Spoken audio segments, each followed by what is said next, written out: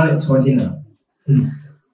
When in disgrace with fortune and in men's eyes, I all alone view my outcast state, and trouble deaf heaven with my bootless cries, and look upon myself and curse my fate. Wishing me like to one more rich in hope, featuring like him with friends possessed, desiring this man's art and that man's scope, with what I most enjoy contented least. Yet in these thoughts myself almost despising, haply I think on thee and then my state.